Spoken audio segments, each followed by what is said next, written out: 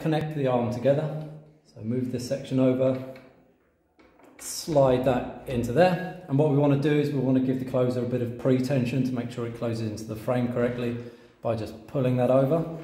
So it normally works out to be about 90 degrees to the frame, and then we're going to use the arm screws just to attach the two sections together.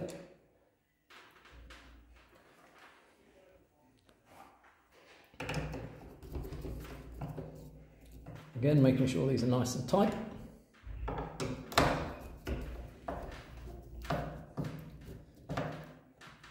And when that's attached, we're now going to move on to adjusting the closing speeds.